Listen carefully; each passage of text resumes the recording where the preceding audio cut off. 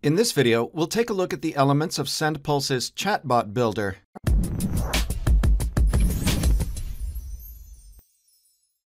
All chatbot flows begin with a message element.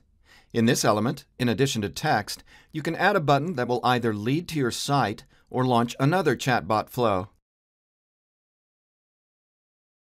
Add variables to personalize messages for each subscriber. For example, to add a subscriber's name in the message. You can add a picture, file, or element with a delay to the message, which will simulate typing. Also in this element, you can set up a request for entering user data. To do this, select the type of entered values from the drop-down list: string, number, date, email, phone, or URL. If the subscriber enters a value that does not fit the validation condition, they'll receive a warning message. This data will be saved in the Audience tab of your chatbot. Email addresses and phone numbers are saved in an automatically generated email mailing list. You can set the action by clicking on the link.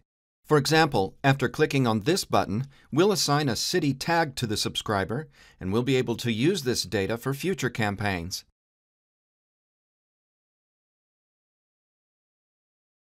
The filter element allows you to send messages in a flow based on various conditions: variables or tags, participation in another flow, or whether the user receives your mass campaigns or not.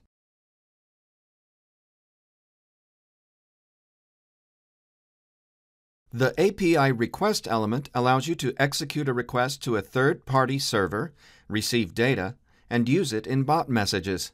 For example, you can show the weather in a subscriber's city by receiving data from third-party resources. You can read more about our API documentation by the link in the video description.